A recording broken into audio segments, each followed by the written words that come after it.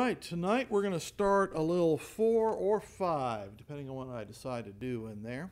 A little 4 or 5 point series, looking, I call them the O's, because it's glow, grow, go, and know.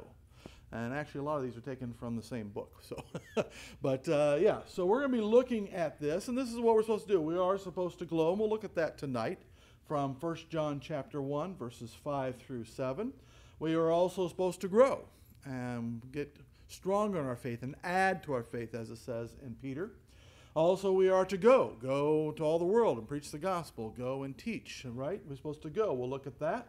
And then there's a lot of things we're also supposed to know. John talks a lot about that, but things that we can know. And that's very important, especially as doubts and things come in our head. We can always kind of fall back and say, I know the truth, and know those things are true. So we're going to start tonight with glow. So if everybody will turn in their Bibles to 1 John chapter 1, verses 5 through 7. And we'll go ahead and just read through it to start. And then we'll start picking it apart a little bit. And it starts here in 1 John chapter 1, verse 5. This then is the message which we have heard of him. And the him, who do you think that's going to be? If you look back in verse 3, it's the Father with his Son, Jesus Christ. For this is the message which we have heard of him, and declare unto you that God is light, and in him is no darkness at all. If we say that we have fellowship with him, with God, and walk in darkness, we lie, and do not the truth. But if we walk in the light as he is in the light, we have fellowship one with another, and the blood of Jesus Christ his Son cleanses us from all sin. So in that passage, we see some very important facts, truths that we can hang on to as we go out and glow, as we are a light in this world. And the important is, let's do a little lead up to it. Let's all look at verses 1 through 4. And let's see, as John, first of all, establishes in this book, that he is telling people the truth. That when he says God is light, this is not something he's making up. This is not something he just kind of came up as a good idea. Sounds like a cool theme. But actually, this is based on what he knows, what he has learned. So let's actually back up in 1 John chapter 1, verse 1. That which was from the beginning, which we have heard, which we have seen with our eyes, which we have looked upon, and our hands have handled of the word of life. I love the way he starts that. I am telling you things that we have heard, but not just heard. We have actually seen it with our eyes, and not just seen, we have looked upon it. We have gazed on it. We have actually, investigated it with our own eyes. And not only that, but we have even handled it with our hands, this word of life. So again, this is John. This is John the apostle, John the disciple, John the beloved. This is the one who Jesus said he's going to live a long life, and he did. But he is the one, beloved John, who is saying here, hey, what I'm going to tell you is based on experience. We know these things to be true. Verse 2, for the life was manifested, and we have seen it, and bear witness, and show unto you that eternal life which was with the Father, and was manifested to us. And there he is talking about who? Who do you think he's talking about? Who is life?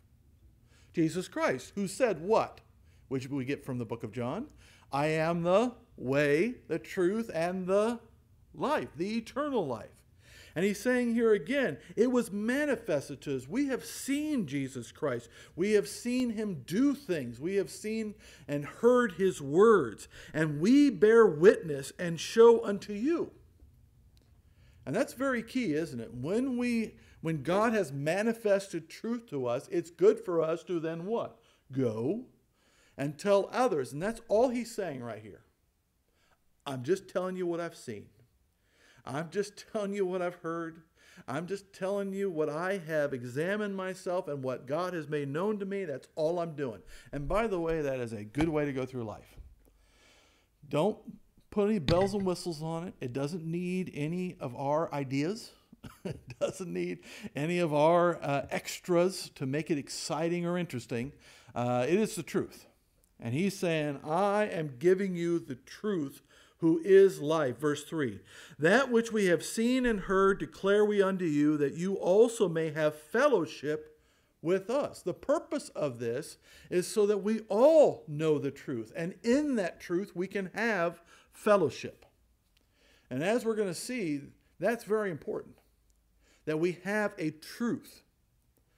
Because no matter what goes on amongst us as Christians, and we're all from different backgrounds, have different ideas, we can have different opinions and everything like that, but if we can all just come back to the truth, then we have fellowship in something that is not going to move. Something we can all rely on, and we can all trust in, and we can all agree on. And that is the amazing thing of the church, isn't it? And even Paul talks about this, just the amazing concept of this mystery called the church, where people, all different languages, all different backgrounds, all different cultures, everything become one people. And what is it that holds us all together? It is truth. Who is Jesus and his truth and his word, that we have fellowship with us. And that's why he's telling them this. And I want you to note in verses 1, 2, and 3, he says the same thing basically 3 different ways, but it's the same thing. We've seen it, we're telling you about it, right? That you also may have fellowship with us, and truly our fellowship is with the Father and with his Son, Jesus Christ. So it's not only just a fellowship between people, which is great, but do we even have a greater fellowship? I mean, Corey's nice. Love having fellowship with him. But we even have a better fellowship, don't we? And that's with who? Our Creator, our God, our Savior. We have a fellowship with him, and it's based on the same thing, which is what? Truth. A lot of people out there have fellowship around lies. That's not a good idea. We have fellowship in the truth. Verse 4, and these things write we unto you, that your joy may be full. So, what he is about to say in the entire book, but what he's about to say here in verses 5, 6, and 7, he wants to make sure this is based not on my opinion, some idea like we talked about, as Peter wrote about. This is not some concept made up by a bunch of people, that this sounded like a good idea. This is the truth. This is the Word of God. And one of those truths is what? Verse 5, this then is the message which we have heard of God, and declare unto you, that God is what? You could say it at home too. Say it out loud. Maybe I'll hear you. No. God is light. Now you think of light, right? Light, is light important? But this isn't just any old light. What kind of light is this? Look what he says there. And in him is no darkness at all. It is a pure and holy light. It is an absolute light in which there is zero darkness. And that is what God is. He is that light. So when you're in that light, that's a good light to be in, isn't it? If you want to be able to see, if you want to know truth, if you want to be able to go through life knowing you're on the right path, be in the light, the pure light, in which there is no darkness, there's no ambiguity, there's no maybe today, maybe tomorrow, this will change or that'll change. It is absolutely white-hot light, right? And that's who God is. In fact, we know in the end times, when we get a new heaven and a new earth, in the city of God, New Jerusalem, there will be no need for what? Artificial light. Because who will be the light? God will literally be the light. And here he is the light in which there is no darkness. In fact, this is not just a description of God, God the Father, but we know this is also a description that John talks a lot about as referencing to Jesus. Jesus is the light. In fact, in the very first chapter of John's Gospel, He says that John the Baptist was not the light, but he came to bear witness of that light, right? The light of the world. In fact, twice Jesus talked about being the light of the world. And that's the thing we're going to look at tonight. In this passage, really what he's going to try to get to is God is light. We ought to then walk in the light. When we do, we have fellowship with God. We also walk in that light and have fellowship with one another. Do you see a theme here in the first few verses of this book? He gives us the truth so we can have fellowship with each other and with God. And we have the light that we may have fellowship with God and with one another. But what kind of light are we talking about? How did God, Jesus Christ, who is the light of the world, how did he use his light? How did he shine his light? So if we're going to walk in that light, if we're going to live in the light of God, how did God use it when Jesus was here as the light of the world? Let's go see the two times that Jesus specifically said, I am the light of the world. Let's go to John chapter 8.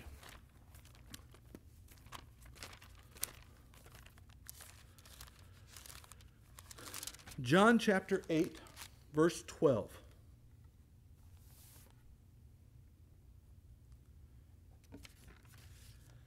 John chapter 8, verse 12, it says, Then spake Jesus again unto them, saying, I am the light of the world.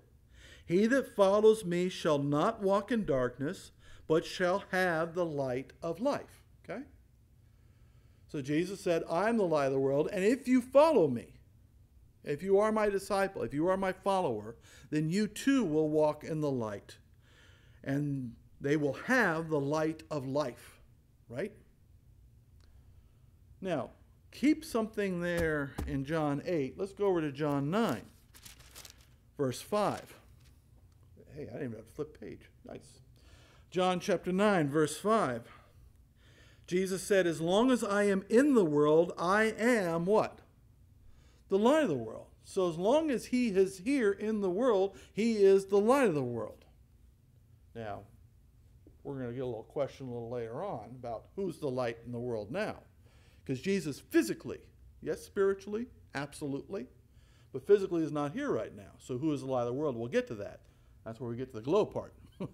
But here we say, here, he is the light of the world. He says it twice, but I want you to note something.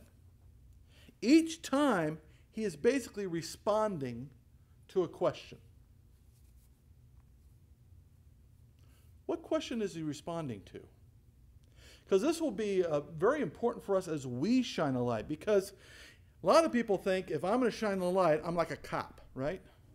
I'm just pulling up with my big old spotlight and I'm just shining the light on people to see who's doing wrong, right?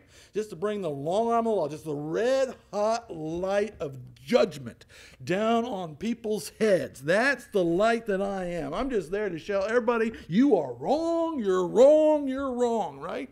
That's a light, right? But is that what we're supposed to be doing? Yes, he is. In fact, it's exactly the same in both situations. Let's look at John chapter 8, verses 1 through 11. So right before he says, I am the light of the world, in response to something, what is he responding to? Verse 1, John chapter 8. Jesus went up unto the Mount of Olives, and early in the morning he came again into the temple, and all the people came unto him, and he sat down and taught them. And the scribes and the Pharisees, who, by the way, were supposed to be the light, right? And then wasn't that kind of their job?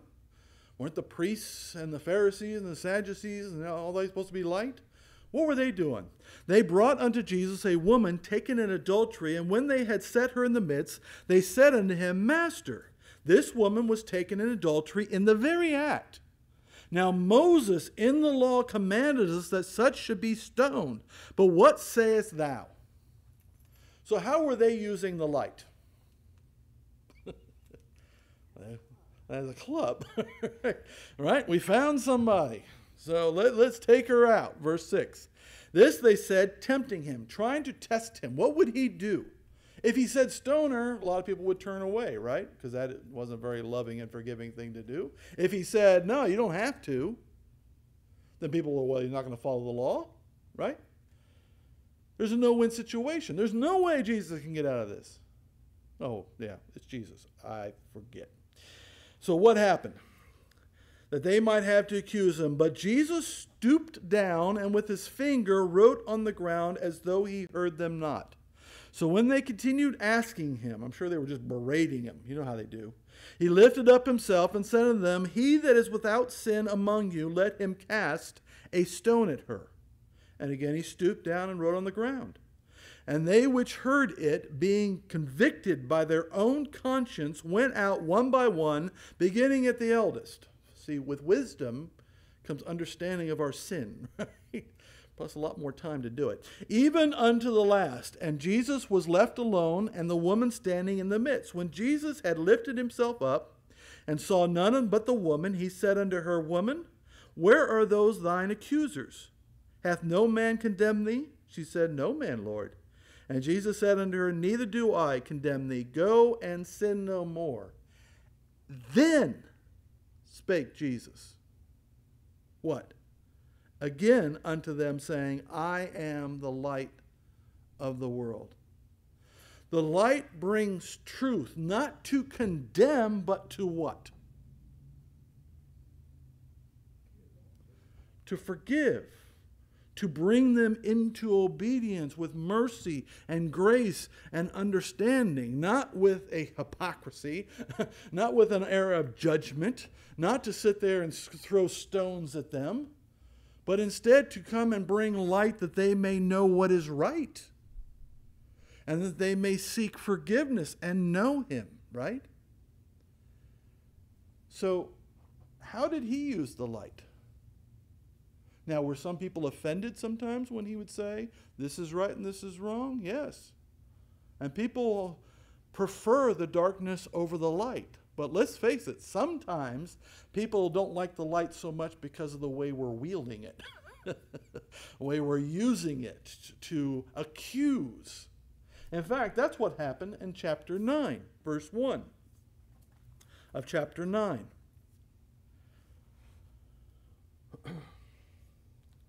Chapter 9, verse 1. And as Jesus passed by and saw a man which was blind from his birth, and his disciples asked him, saying, Master, who did sin, this man or his parents, that he was born blind? So basically, what were they saying? Somebody's fault. It's either him or his parents that this would happen to him. So basically, they were passing judgment, right? And by the way, given everybody's attitude at that time, what did they deserve? Whatever the judgment was, right? Yeah. Hey, he's blind. It's because somebody sinned. So, hey, God punished him. What are we supposed to do about it? He should just go and beg for mercy, right? Verse 3. Jesus answered, Neither hath this man sinned, nor his parents, but that the works of God should be made manifest in him. I must work the works of him that sent me while it is day. The night comes when no man can work. As long as I am in the world, I am the what? Light of the world. And what was the work of the Father? It was to, first of all, from a physical standpoint, what was it? He was going to give him sight. To prove that he's the light of the world, right? To give sight to people. But more important than that, what was he able to do for this man? He showed him what? Love, compassion, mercy, forgiveness, right? And that's what light is.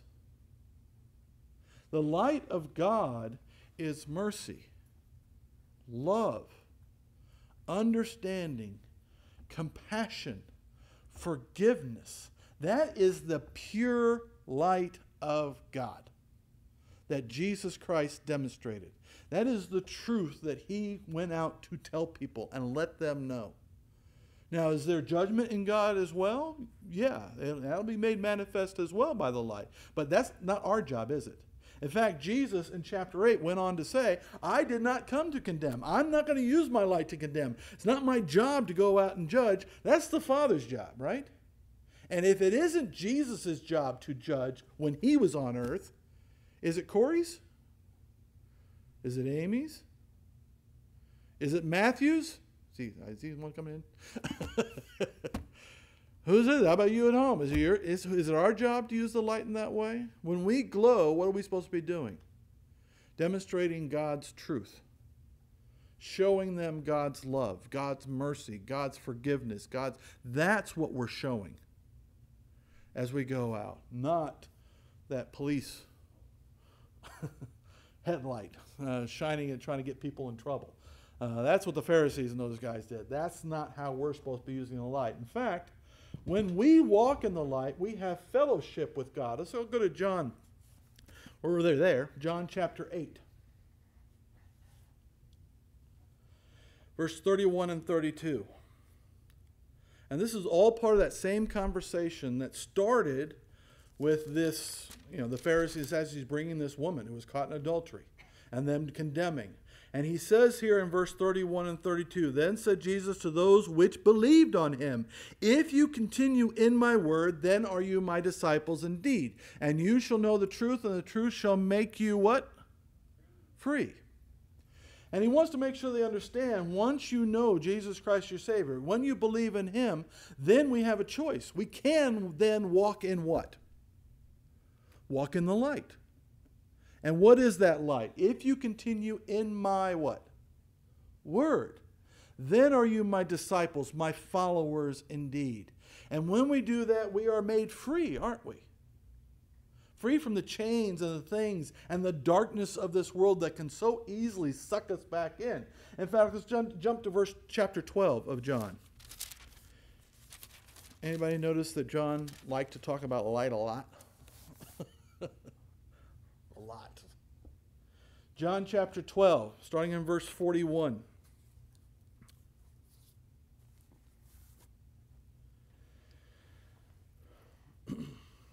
John chapter 12, starting in verse 41. These things said Isaiah, or Esaias, right? Isn't that what just had her when he saw his glory and spoke of him. Nevertheless, among the chief rulers also many believed on him, but because of the Pharisees, they did not confess him, lest they should be put out of the synagogue, for they loved the praise of men more than the praise of God. And is that a problem? These Pharisees actually believed in Jesus Christ, believed in him, but when it came down to it, they said, I'm going to walk which way? I'm going to walk over here with man. I'm going to go and talk like them, and I'm going to act like them, and I'm going to say things like them, because I don't want to shine. I don't want people to know that I know Jesus Christ as my Savior. Is that a good idea or a bad idea? That's a bad idea. Verse 44, Jesus cried and said, He that believes on me believes not on me, but on him that sent me, God the Father. And he that seeth me seeth him that sent me. I am come a light into the world, that whosoever believeth on me should not abide in what? Darkness. We can't sit there and say, I know Jesus Christ my Savior, and I will shine bright every Sunday from 11 to 2. Right? 11 to noon? Maybe every other Wednesday? I will shine when I'm around other people like me, who people know me, but when I get out in the world, I don't want to glow too much. Well, what is he saying here? No, if you believe in me, you should walk in light how often? All the time.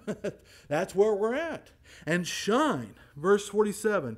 And if any man hear my words and believe not, I judge him not, for I came not to judge the world, but to save the world, right? Again, getting to that point of the light is not there to judge, it's not there to condemn, it is there to save, to show people the way, to show them forgiveness and love and mercy and understanding. Verse 48. He that rejects me and receives not my words hath one that judgeth him. The word which I have spoken, the same shall judge him in the last day. So the light will be used. But that's not what it's for now, is it? He didn't use it that way. We shouldn't use it that way. Verse 49. For I have not spoken of myself, but the Father which sent me. He gave me a commandment, what I should say and what I should speak. And I know that his commandment is life everlasting. Whatsoever I speak, therefore, even as the Father said unto me, so I speak. So if we want to walk in the light, we need to walk in that light how often? All the time, wherever we're at. But what are we supposed to say? How are we supposed to act? Jesus gives us the greatest example, doesn't he? Because how many would agree that Jesus, as God in the flesh, God the Son, if he just said, I'm going to live a life I want to live, I'm going to say what I want to say, and I'm going to do what I want to do, how many would say, yeah, that makes sense? For some reason, we think we could say that. I'm going to be a light by doing it my way. But what did Jesus say here? Whose way did he do it? He said, I'm going to be the light of the world by doing it God the Father's way. I'm going to obey him. I'm going to say what he wants me to say, right? Not what I feel, not what I think, but I'm going to say what he wants me to say. Is that a good example for us? And if we want to walk in the light and have fellowship with God, we ought to be doing what he wants us to do, saying what he wants us to say, right? Wherever we are. In fact, look at Ephesians chapter 5. We've been to this section a couple of times. In fact, I looked at this a little bit last week. Ephesians chapter 5, this fellowship with God means we don't have fellowship with the world, right? And look at Ephesians chapter 5, verse 8. Oops. Says, for you were sometimes darkness, but now you are light in the Lord. Walk as children of light, right? We were in darkness. We know Jesus Christ is our Savior. We're now in the light, so we ought to walk. We ought to live like we are. Verse 9. For the fruit of the Spirit is in all goodness and righteousness and truth. That's what we should be living in. Proving what is acceptable in the Lord and having no fellowship with the unfruitful works of darkness, but rather reprove them. And again, that reprove, a lot of people want to say, judge them, right? Tell them they're wrong. Tell them how horrible they are. Tell them. No, the reprove is to what? Hey, that's not right. Let's go. Let's do what's right. Let me show you what's right. Let me make it better, right? That's what light does. That's what the light of God does. And when we do that, we have fellowship with the Father. So don't live in darkness. Don't follow the ways of darkness. Don't have fellowship with darkness. But instead, be a light, that loving, compassionate light that shows people the truth, right? Because that's the way who did it. It's the way Jesus did it. And of course, another one we saw recently, 2 Corinthians chapter 6.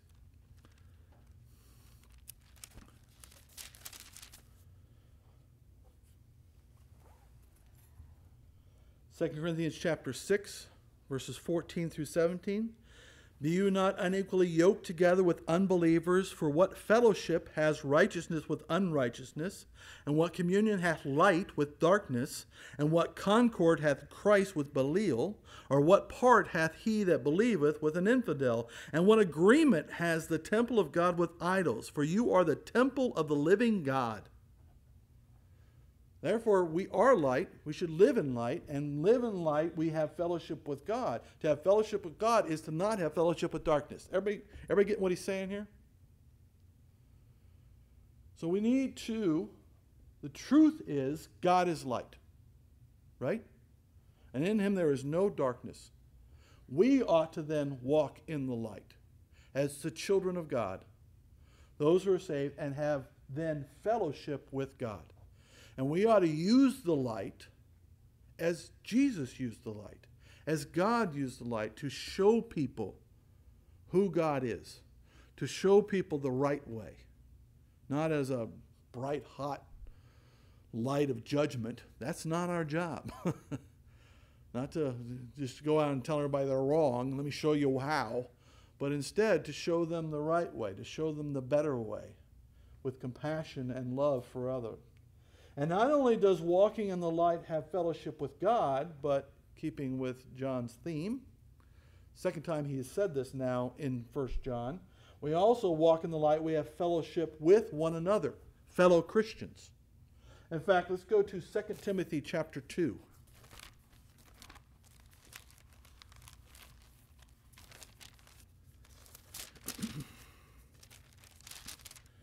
2 Timothy chapter 2, starting in verse 22.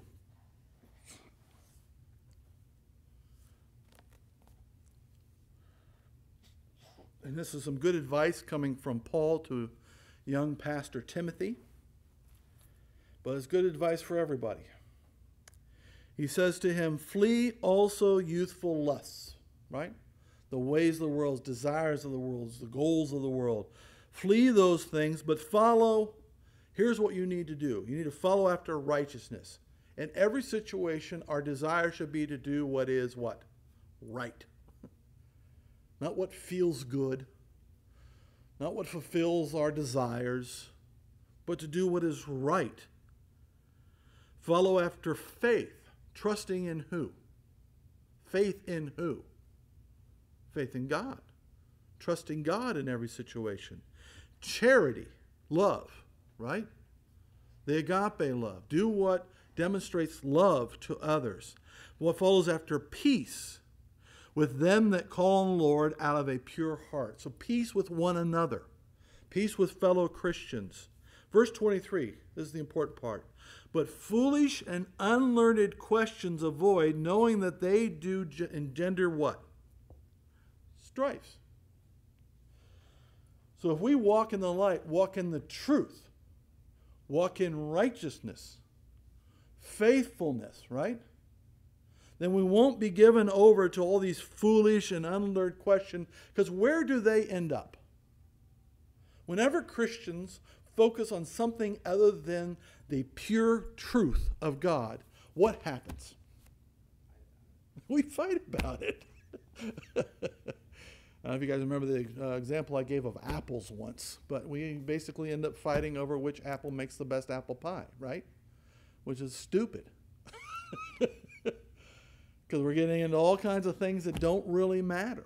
And we start accusing each other. Even going as far as I've heard people say, oh, well, if you believe that, you're not a real Christian. I mean, come on now. I mean, if you don't believe Jesus Christ is God who came and died for your sins and rose again and is coming again, then we can have a conversation about your salvation. But outside of that, we're just having stupid arguments. So when God's children are walking in the light that has no darkness at all, the absolute truth of the Word of God, when we're walking in that with an attitude of love and peace and righteousness, then we don't have all that foolishness, do we? Then we have that thing that can keep us all together, even when we disagree over silly things. Okay? And that's what he's saying here. In fact, let's go back to 1 John again and let's read that whole section again. 1 John chapter 1, verses 5 through 7. Again, the first 4 verses he says over and over and over again. What I'm about to tell you, we have seen, we have heard, we've had manifest to us by God. This is all our personal witnesses of these things. This is truth. And what is truth is this, verse 5. This then is the message which we have heard of God, and declare unto you that God is light, and in him is no darkness at all. He is pure light, holiness, right? And, verse 6, if we say that we have fellowship with him and walk in darkness, we lie and do not the truth. Now, that's very important, isn't it? Now, is he saying in here, if we say that we have salvation and walk in darkness, then we're lying to ourselves and don't really have salvation? Is that what he's saying? Let's make sure we're very clear here, because some people have twisted this section and a couple other sections of 1 John to kind of say that. No, he's saying, if you say you have fellowship with him, if you have a close walk with him, if you are his disciple, a follower of his, and you're going and walking in darkness, then you're not really following him, right? That's like saying, I will support you, I will support you, I will support you, and then he goes off to fight and you just stay home and say, oh well. Were you really supporting him? Now, this isn't about salvation, this is about fellowship. Walking close to God. And if we say we have fellowship and we're walking in darkness, we're just lying to ourselves. And we lie to ourselves a lot, by the way. This is nothing new. And we're not following after the truth. But if we do walk in the light, then we have that fellowship with God, don't we? Now, verse 7. But if we walk in the light as he is in the light, as God is in the light and is light, we have fellowship one with another. Not only do we have fellowship with him when we walk in the light, but we also have fellowship with one another, right? Because we're not pulled apart by all these other things of darkness. And the blood of Jesus Christ, his Son, cleanses us from all sin. That's not an if-then statement. If we walk in the light, then his blood cleanses us. It's just acknowledging that we together, as Christians, his blood has cleansed us all, hasn't it? And let's have that fellowship by all walking in the light and retain that fellowship of peace in Jesus Christ, right? And then when we do this, when we know God is light and we're walking in the light, have fellowship with him by obeying, following his words, not giving ourselves over to darkness and following that way, not being unequally yoked with darkness, but following him and walk in the light and have fellowship with one another, not getting pulled away by all kinds of other nonsense, then we can be actually what we're supposed to be. Let's go back to Matthew chapter 5.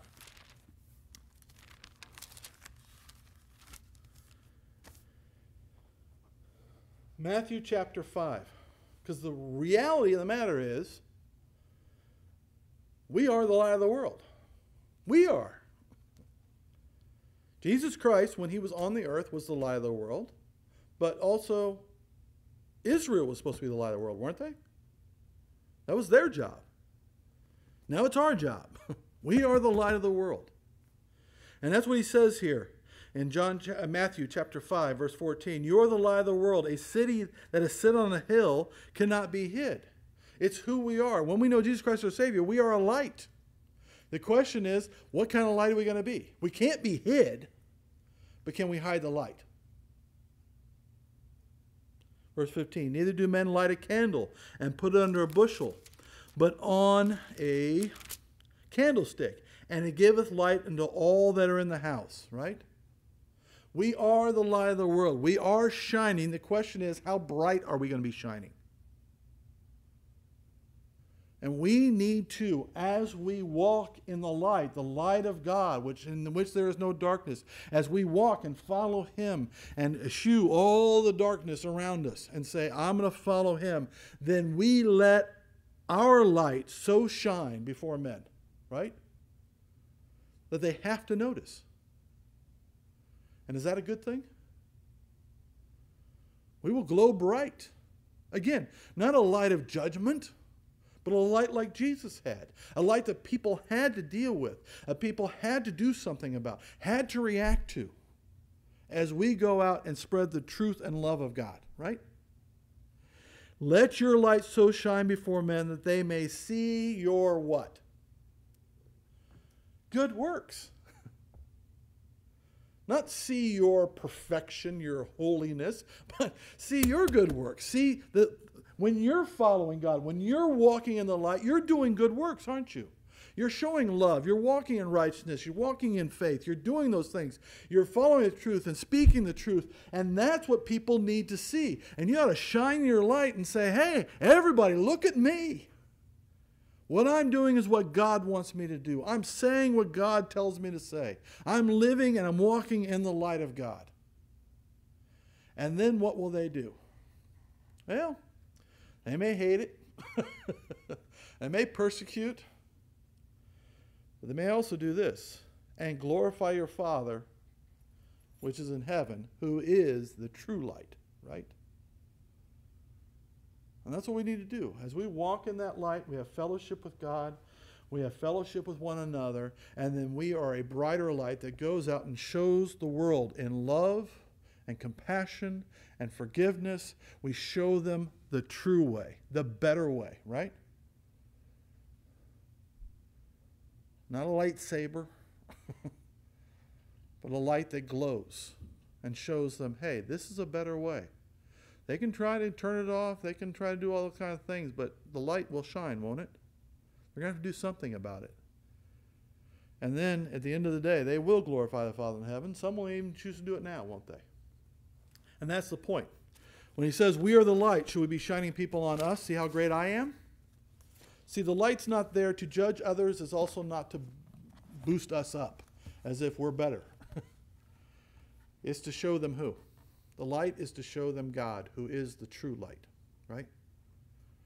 And that's what we should be doing. We should go out there and glowing, as Jesus did, walking in the light and being a light, that they may see our good works and glorify God in all these things. Comment. No, that's the exact thing, is if we're not being glorified, it's so that not, Yeah. and that's one reason to say it at the end of the verse, is to say, not so that you'll be glorified. Not so you be glorified. Yeah, in fact, that was the problem. I mean, as Jesus was sitting there speaking to the Israelites, the Jews at the time, and he's talking to them there and saying, you are the light of the world, let them see the light. Was that what the Jews were being at the time? The leaders, the chief priests, the Pharisees and the Sadducees, who were they shining the light on? Who were they glorifying? Themselves. They weren't being a light. The people. Were the people shining a light, walking in the light? No, they were all too consumed by other things. In fact, when Jesus came along and showed them truth, they tended to say, well, what's in it for me? You going to get rid of the Romans? That'd be great. Are you going to feed us bread? That'd be wonderful. You going to heal us? Oh, fantastic. But they were so consumed with the physical and the things of this world, they could not see the truth, right? And they did not glorify the Father. They did not glorify Jesus as he should have been glorified. But us, we're just reflections of God's perfect light. And as we go out, we should glorify our Father, that people would see him by our good works, not by our antagonism, not by all those things, but they would see us by our good works, our love, compassion, just as Jesus. That's the main thing Jesus did when he was around. That's why people took notice of him, but what he said and what he did, right? And they were works of compassion, works of love, works of forgiveness, works of power too. But, that's the kind of light we need to be, right? Any other thoughts? Questions? Okay, so that's glow. This is the O section of our study. So we'll glow. Next week we'll look at grow. Okay? Now are we supposed to glow? We're supposed to grow. And then we'll go, and then we'll know. Okay? You okay, Daniel? All right, let's pray. Heavenly Father, we thank you.